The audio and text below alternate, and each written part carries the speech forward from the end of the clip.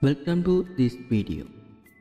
In this video, I am going to explain how to convert the imperial drawing to metric drawing. In this method, we don't need to redraw all drawings. In this sheet, I have drawn in feet inches. First, you have to block this drawing, then you can insert. Here we have to check this sheet settings. So click on this main menu and go to drawing utilities, go to units. This drawing is set for imperial units. Next step, we have to open a metric sheet. So click on this start, then you can the templates. So click on this templates and go to architecture material. So click on this template. Now we have architecture metric template. You can check whether which settings are there. So click on command prompt and type as units. Here decimal, precision 00, the millimeters. Click OK. Now we have our sheet setting for metric.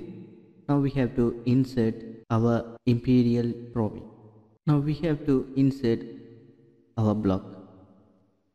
So click on view and go to design center. You can change this view. Here normally this view is shown. You can change to open drawings. Here I already opened those drawings. So click on this drawing and go to blocks. Here I have so many blocks which are already blocked. These drawings are in feet. I can insert for this millimeter by double clicking this block. Double click on this one. Then this is the insert name, specify screen. If you want, you can change it. Here block unit is inches. The factor is converting 25.4. So click on OK. Before that, you can click on this export to export all drawings. If you want, you can click on this one and click OK. Then click the point.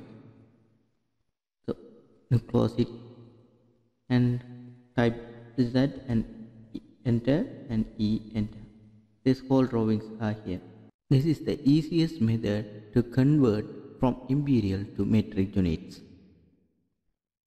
Thank you. Click on subscribe. Click on bell icon for new updates.